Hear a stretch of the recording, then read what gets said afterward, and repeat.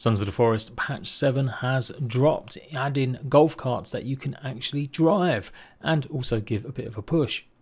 More stone building features including shutters. New survival mechanics with water, you're now going to have to boil it or hope to catch rainwater. You'll actually see winter happen now instead of just waking up to the ground being covered in the white stuff. Brand new trophies from pretty much all the animal critters around, which you could go ahead and mount.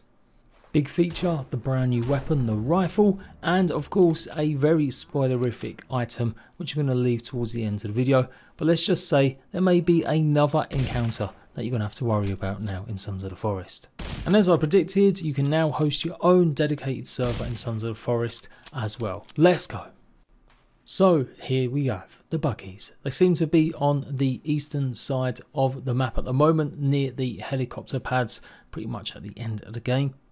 Surely there's got to be some around the golf course as well. This is where I found some guaranteed. And yeah, they're blue, the ones that you can drive. Obviously the other ones that you can't are still grey and wrecked. And they move pretty easily, just simply using WASD on the control pad, the left stick, to guide yourself left and right or holding up. You can brake by pressing the spacebar or the Y button on an Xbox controller or triangle button using PlayStation. And they're pretty nippy, they're pretty responsive, they feel a lot nicer to ride around than the Knight unicycle things.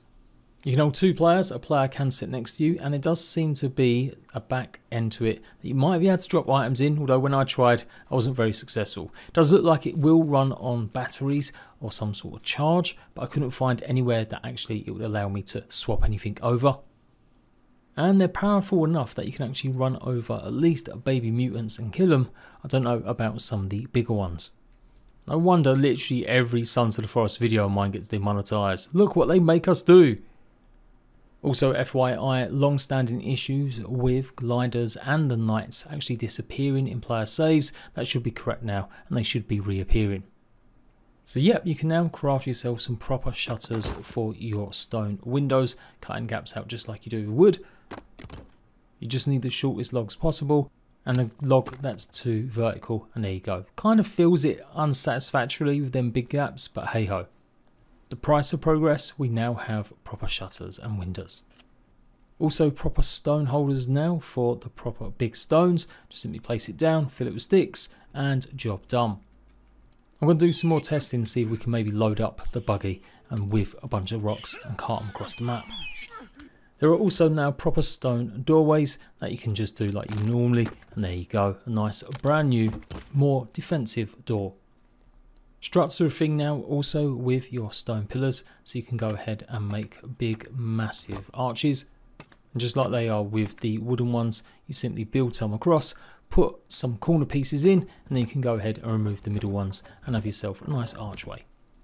So how about that boiling water? I think this is a good mechanic. I think it adds much needed a bit more difficulty to the game. Yes, I know there's more difficulty modes, but it kind of makes sense that you've got to boil water and now it's part of the survival mechanics. It did take a while. I left it for about 5 minutes and I swear it wasn't boiling. I was mucking around with food as well in the end because it just wasn't doing anything, but maybe I just didn't leave it long enough, or maybe it just takes a while.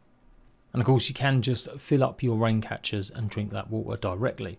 And of course all the animal heads. I tried just planting one on the stick, but it looks like you actually have to use your book to place the sticks on a structure and then go ahead into your inventory and then go ahead and place it. Unless you guys can mess around a bit more with it. But I tried, there's a whole plethora of them, obviously what you might expect, and maybe some you didn't, like the squirrel's head, and you can actually even get a big old moose head. Shout out to everyone that saw me singing Bright Eyes in the live stream when we were doing this. So yep, small turtle head, large turtle head, deer, and yeah, as I said, that moose is definitely the winner. So just look in your furniture section, there you go, put the head trophy mount on, put a stick in it, and job done. You can then go and choose whatever you want to put on it. Lots of changes to the eastern sides of the map, also some small ones. There are now hot springs in the mountains. It looks like these will not ice up no matter how cold it gets. This was winter across the whole map, and this was fresh water. Well, not fresh water, but water that was wet. I love these brand new bridges they've added also. I kind of hope we can build these. I know we've got our own versions, but these look more cooler, I ain't gonna lie. So maybe something that gets added in the future. Shout out to Green Grassman and Apex Predator for also letting me know about the frogs. They are just decorative frogs that you'll find now on lily pads in some of the ponds. Can't do anything with them, can't shoot them, can't eat them, can't smoke them. And while I'm going to talk about what happens at the end of the game in a bit later, there is more additions now in the small corridor before you get to the final cutscenes. So you will have a chance to get some extra loot before your final encounters, not encounter. And yep, it seems that winter now gradually falls while you're awake, and it comes across the map quite slowly, but still relatively fast. Like I thought it would be maybe a case of just snowing a little bit and then I'll go around the rest of the map and maybe the next day it'd be covered in snow, but as you can see it's still pretty rapid. Nevertheless, a really cool feature to see it like that, and I'm pretty sure this hasn't been in any of the other updates. Maybe I just never got to winter when I was covering them, but it seems new. Little example of some of the new changes. I do believe this waterfall is particularly new. I can't remember it looking like this before. And yeah, a few other changes as well as more cannibal camps too. So of course the big stuff. Yes, a brand new hunting rifle. It has an attachment equipped, obviously a sight. There is no attachments that you can put on it currently. No lights, no anything like that. Here's the location of it. It's inside this cave that previously was there, but it was shut off. It only had the ruins of a boat, where it's now been opened up and expanded a lot more. You don't know it's to the south of the map as well. Obviously where you see the cutscene with Sluggy and "Get down, son." So I have done a detailed guide of this cave, but pretty much stick to the right hand side, keep the right hand wall close and you will eventually get to it. You might need some breathing equipment to get through a small or shallow under cave river, but otherwise it's not like the most complex thing. Just before that section and just after you will run into some mutants, but nothing too crazy. Some babies, one fingers and obviously a few of the regular ones. And there at the end, again hugging that right hand wall, you'll come across finally the rifle. If you keep going alongside that right wall, eventually you will eventually come over to this ropeway and this will take you to the golden armor cave. This is the first interconnected cave system they've added to the game and it's kind of surprising. I wouldn't recommend going straight into that cave. I'd probably go back after having them little encounters with the mutants and picking up your rifle. Maybe trying to find more rifle ammo, which now has a chance to spawn anywhere where our ammo normally does. But effectively you follow it through and you'll eventually come to a drop after defeating some more of the regular mutants, before this will take you into some of the water where you find the big, huge, massive gold-plated sections in one of the caverns. You guys will kind of know what I'm talking about if you've gone through there recently, but otherwise go and check out some of the guides that have already done this in the past. But I would probably just get that rifle and get the hell out of there. It does look like you can get in the regular way as well, but this is the water that you drop in. So yeah, the rifle's pretty powerful. It can take obviously a lot of the cannibals in one shot. It's pretty adept at taking care of some of the demons as well. As usual though, that big massive scope with the tiny actual reticule, I do think they could be making it a bit bigger, but I guess it's realistic. I think it can hold, I do believe, 4 shots before you might need to actually reload. And yeah, obviously I can't see why they would add attachments. How many hunting rifles have flashlight attachments on them? Well, maybe not. Let me know. So that's all the kind of non-spoilerific stuff. Go away now. Make sure you left a like for the video. Check out the other guides I've already done. But now we're into deep spoiler territory for the end of the game. And I've got a big issue with the way N Knight are doing things. So this ending cutscene threw everyone. Crazy, bonkers, oh my god, extra dimensions. Has Timmy been cured? What's the situation? So I always thought the cube actually cured people or stopped the pathogens from making you more mutant-like, hence why Timmy seemingly seems better now. Virginia may be nearly dead, but she's okay. And obviously Silver Boy here transformed into something horrible because he wasn't in the cube. After obviously fighting a demon and having that experience, now we have this. 2 helicopters. Oh, but wait. Ooh, we've got a brand new boss. And I figured this would be cool. I figured actually Timmy was going to just do the business. I was actually looking forward to him maybe just taking on the boss for once. But once again, Timmy's about as useful as a vicar in a brothel.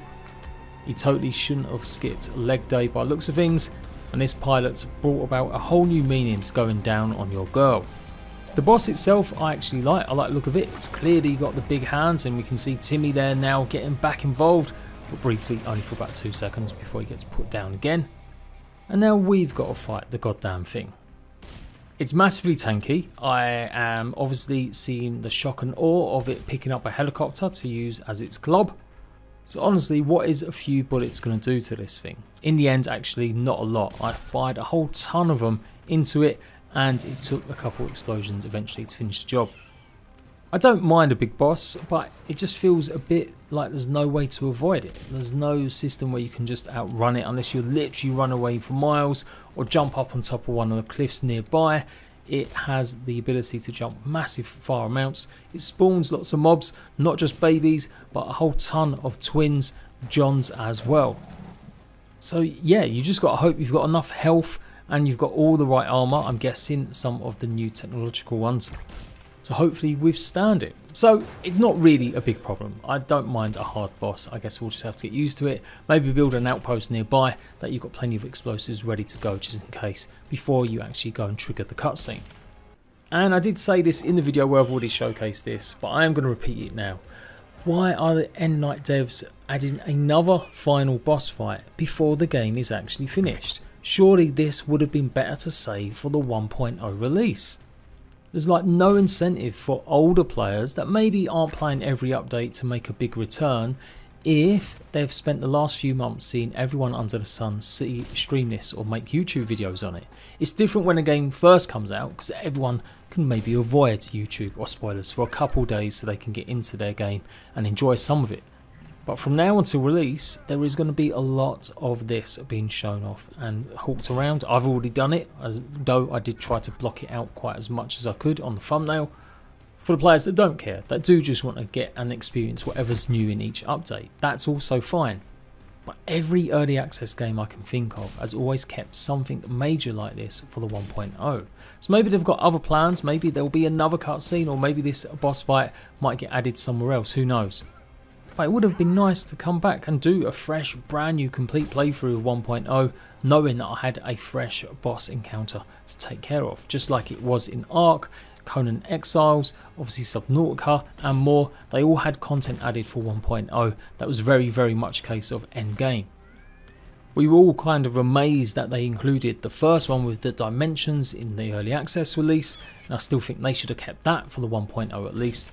But yeah, it's a weird call that End Night are doing with this. It might not seem that big a deal to people, fair enough, whatever the weather, it's not going to stop me covering the game or anything like that. But yeah, it just would have been nice to have something really big for 1.0. Let's hope other stuff is coming then, and maybe this is ending up just not actually being the final cutscene, since they've already added another one now, and this is the second boss we fight in the succession.